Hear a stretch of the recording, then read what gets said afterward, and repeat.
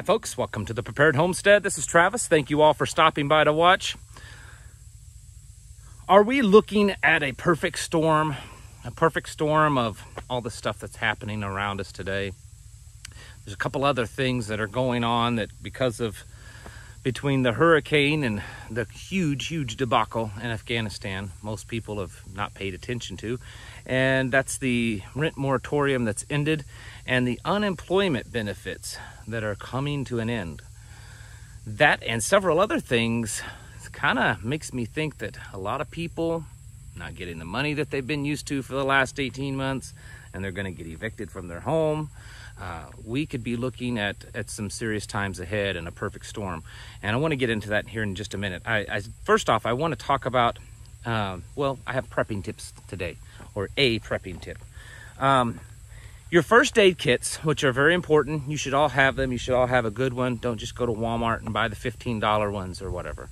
I've made videos on first aid. There's other channels out there that make great videos on first aid. Make sure you have a very good one. But in the end, most first aid kits are focused on triaging the patient, getting them stable so that you can get them to a hospital, get them to the emergency room. Well, what happens when the hospital doesn't exist? What happens when there's no ER to take them to? Or what happens when it's too dangerous to take them to an ER? Maybe there's too many regulations and restrictions. It's just not possible to take them to an ER. What are we going to do when that happens? Are you prepared for that? So I want to show just one item, but it kind of, I don't know, is an example of what you should be doing when it comes to your first aid. And there's other things that you can do. And this one item is a surgical kit. Okay, this here is actually, I've got a few of these. This is a small one. It's compact enough to put in like a bug out bag, get home bag, just whatever small little bag. You can get more robust ones. I've got a few others. This one has all the basics, scalpels, things like that. You can also get sutures, which I thought I had them in here, and I think I just remembered I've got them in an additional bag that goes in the first aid kit. So it's something that you can purchase. You can stick them in here, in this thing zips up nicely like this somehow. I'll figure it out eventually. And I just dropped something on my foot, so that will have to be cleaned.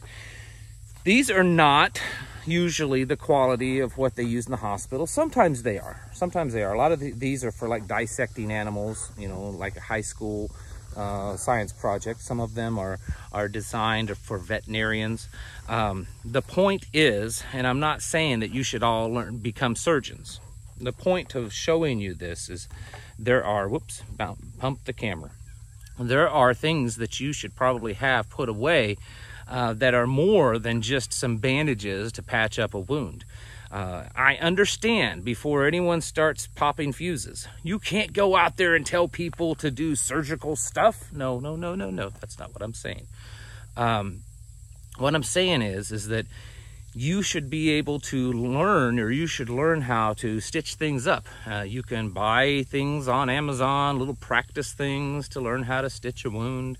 If you raise animals, there very possibly could come to a day that you need to use something like that. I've stitched up wounds on my livestock in the past, and you need to have that kind of stuff. There's other things you can get. There's a lot of the equipment that would be used in emergency medicine. Some of it you can purchase on your own. Not all of it, but some of it. And some of it's maybe geared more towards veterinary medicine, but it will work for humans. Again, I am not advising you to use this on people. What I'm saying is that what are you going to do? What is your plan if, hospitals don't exist, ERs, you can't get to an ER, and you have a problem? Even if you don't know how to use it, there may be someone around you that does. And it doesn't hurt to purchase a few of these. Like I said, these here, this little kit here, I think it was like 15 bucks or something like that. I have a few of them, and I bought them quite a while back. a few years back, and they're good to just have sitting around, because you just never know. And you don't have to use these to do an open heart surgery. You may have to remove a splinter or something that's embedded in someone's skin, and having, tools like that would be better than whipping out your, trusty, rusty pocket knife. So I would advise looking at your first aid kits and trying to figure out if they need to be just a little bit more robust than just bandaging up boo-boos, so that you can get someone to the hospital. And certainly try to find the right type of medical manuals. I've been a big advocate of going to places like thrift stores to find old nursing and paramedic and EMT books that they would use in school, and you can find those a lot of times dirt cheap, at thrift stores and stuff.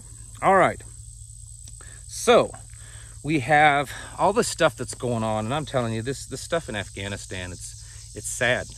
It really is. It's sad. Yes, we needed to be out of there. We needed to do it right, though. And how we're doing it is awful. There's very possibly thousands of Americans. They're saying a couple of hundred now. But they're also saying that they only evac'd around 5,000 or 6,000 Americans. In the beginning, they said that there was at least 10, maybe 15,000 Americans in country. So if they've only taken out 6 or so, that means there's a lot more that's still left. There are congressmen speaking out, saying, hey, they're just lying to you folks. They're lying to us. The stuff that they're saying isn't true. And there's a lot of stuff, and it's looking pretty bad. Here on the home front, though, things just continue to kind of, spiral out of control. We had last week the Supreme Court, which all of us knew they would, shot down the rent moratorium extension, saying that only Congress can do this, that the president and the CDC can't, which we also knew. Even the president admitted that they can't do that. And so the rent moratorium is dead, and it doesn't look like that Congress has any intention of re-upping it. And so probably already people are starting to get eviction notices. I'm sure courthouses across the country are starting to get busy with evictions. I understand, no one wants to see millions of Americans on the streets. The last numbers that I saw were anywhere between 11 and 15 million homes could be, on the chopping block for evictions. But there's another side to this coin. The other side is that the vast majority of landlords are just regular people, just like you and I. In fact, some of them are watch this channel, and they tell me, they may only have like 2 properties, and they're not making any money off of them. They still have to do maintenance. They still have to pay the taxes on them, and they're struggling, they themselves, because sometimes it's all their income. Most of the time it's just part of their income, and it's a struggle. And a lot of times these landlords, they don't own the properties free and clear. They still pay a mortgage on them, and so they're paying a mortgage on a property, and no one's paying the rent on it. And so it's becoming difficult. There's even stories I've seen that the landlords or the tenants are living in the house or the apartment or whatever, free and clear, not paying their rent. And the landlords are homeless because they can't afford, they can't afford to pay their own bills. So they're homeless while the tenant is living in the home. This is gonna come to a head. I've said this before. You cannot, what person can sit back and say, yeah, for a year and a half, all these millions and millions of homes in America just aren't paying any kind of rent? It's to the tune of around $19 to $20 billion a month. 20 billion a month in rent that's not being paid in this country. That's a big chunk of change. That's got to be affecting the market, the economy as a whole. That $20 billion a month is not being put towards these mortgages that are to the landlords, which usually in turn is paying mortgages. And then on top of that, this unemployment extension or whatever it is, I have no idea. I never got any of it, but anyways, I guess it's going to end. It looks like it's going to end next week. I've seen reports that some of these people on unemployment sitting at home are making up to $35 an hour. $35 an hour. It's like that we're talking about in the numbers of 7.5 million people are being cut off as of next week. So, I know, long video to get to the point. We have 11 to 15 million people that are facing eviction. We have 7.5 plus million people that are being cut off in unemployment. Do you guys think that that could be a problem? I mean, you know, the easy answer is they just need to go out and get a job and it'll take care of everything. I know that's the easy answer, but I don't think it's going to work quite that way. There's some of these people won't work. Some of these people can't find the right kind of job. Some of these people, you know, the job that they find may not be the one that they need. Companies all over are struggling, and yes, some of them struggling because of workers. You know, I'm hearing that all the time. I talked to a business owner here locally. They own a little mom and pop convenience store, and they're having a problem getting supplies, you know, the trucks. And they said there's times that the trucks just don't show up. They don't get a truck that week for a particular, you know, whether it's soda, the milk truck, or what, a bread truck, or whatever it is. And she said usually we are told that they don't have any employees that day, that they don't have enough employees to load the truck, or they don't have enough employees to drive the trucks. And she said, we just don't get it.